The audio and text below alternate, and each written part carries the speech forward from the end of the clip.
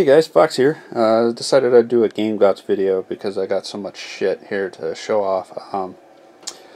I ordered a couple things online. I found some deals at some stores. I also went to Florida recently and I did a lot of game hunting, I guess you can call it, over there. Hit some flea markets and thrift stores, pawn shops, and man, the pawn shops are plentiful in Florida, let me tell you what. So let's first off start with the thing that I ordered a few months back, that Prima Game Guides. You know what I'm talking about. Very quietly released. I didn't hear a lot about it, but I did get I ran into it accidentally on the Square Enix online store, and I ordered it through Amazon because it was nearly half the price. But that is the Final Fantasy 7, 8, and 9 strategy books that they redone and released in this nice collector box. Final Fantasy there, had like a slip cover there. Nothing there. It's held by a magnet, and then you put the books in there. I took them out so this would be easier. So first up, it came with this little envelope, and it has some little mini posters or lithographs or whatever you want to call them. So we got one of, get the glare off, famous Final Fantasy 7, which I've actually been looking for a small poster of this lately, and here I go. I got one for free out of this. So that probably will get framed and hung. We also got Final Fantasy 8, Squall there, and we got Final Fantasy 9 with Vivi. Throwing all this stuff down here. Alright, we got the 7 book. I'm not going to go through these because these are pretty much actually what Prima originally released way back in the 90s. Except they fixed them up. They've fixed some problems, added just a few minor things. The big thing that they did change was the 9 book, is because this used to have a lot of that Sony fucking online bullshit you had to do to get a lot of the stuff, so they took all that out of there and just put it in the book. So I'm excited to have these. I do not have any of the guides for any of these books, but now I have nice hardcover versions of them, so excited, especially this because I've been wanting to replay that lately. Up next, I finally picked up one of these bad boys. Now that they're only 40 bucks, I could not pass it up. It's unfortunate though, because now it seems like Sony might stop making these fairly soon since they're so damn cheap. But I really wanted it. Main reason I wanted it so I could play video games on the TV, but also so I have a nice little streaming box in the game room.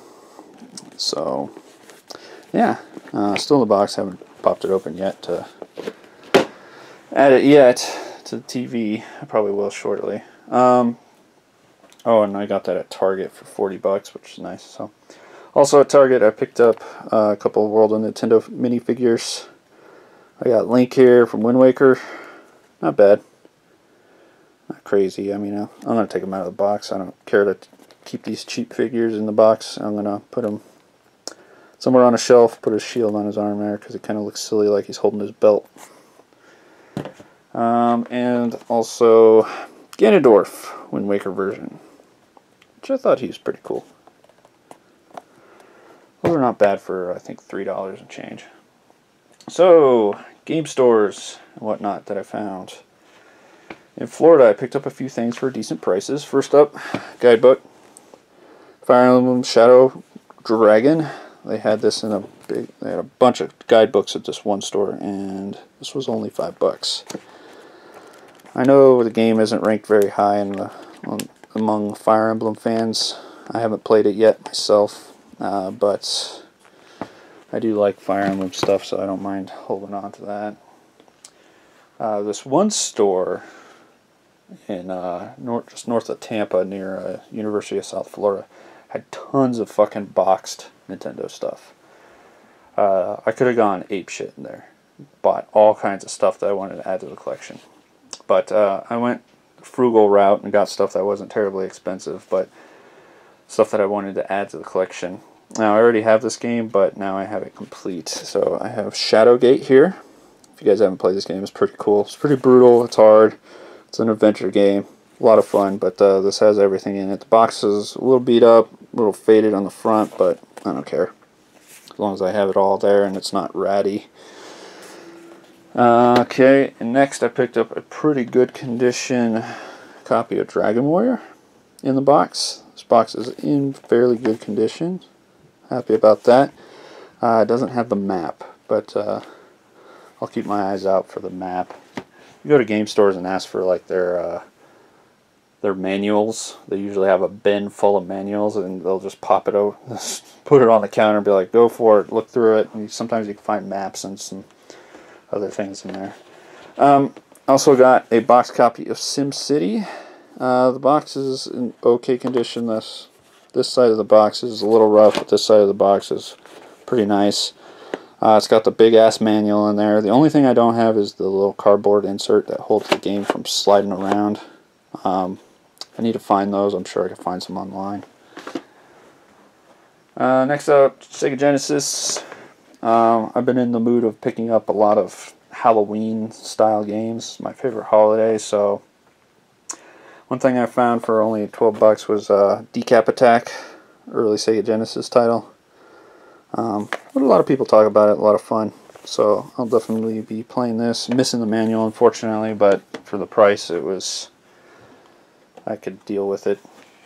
I got a very, very nice copy of Zillion on the Master System. Very nice. Got the tab. Everything's perfect. I'll pop it open here. Cart only has a little bit of wear in the corner, and the manual is pretty damn nice. So, Zillion, building up my Master System collection a little bit. Got these Kid Robot figures for our South Park Stick of Truth. I was only missing one, and that's Princess Kenny.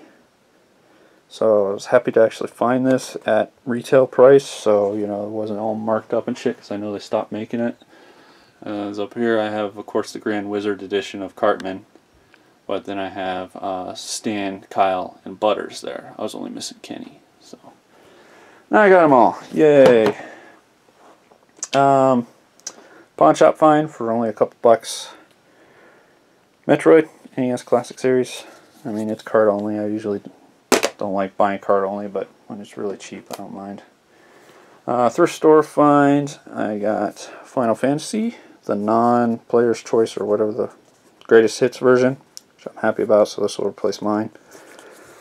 Yeah, thrift stores, you know, always good, real cheap prices. Here was a kind of a steal, and I didn't know this game was actually quite that rare. But Dragon's Lair on Blu-ray. So I found this at the oddest place. I found it at a baby store consignment shop where they resell all kinds of baby shit.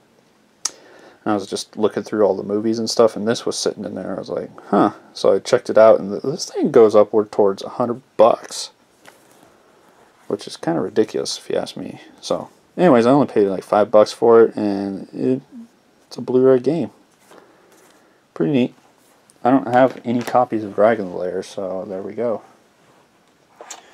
They're still fine. I got SSX 3, arguably one of the best SSX games, next to Tricky, I think. I got a, oh no, I already showed that shit off earlier. There we go. This was interesting. I found this at Target, just laying next to where they have all the cards, Magic, Yu-Gi-Oh, and Pokemon and shit like that. They sometimes have little collectibles sitting over there, and I found this. A tin, lunchbox tin for Mario, and it's official Nintendo product there. So I thought it was pretty cool. We got Mario on this side, Luigi, and you got some characters up here and on the sides. And we got some shit on the inside, which I have not gone through. So pop it open, and we got dog tags. Super Mario dog tag. Look for gold tags. So none of these are open yet, so I might pop them open and show you. There's Yoshi, Bowser. So they got all kinds of dog tags here. Kind of neat. I think they're random, so I will pop them open to show you guys. Also came with a loose one, which is just a basic silver toad.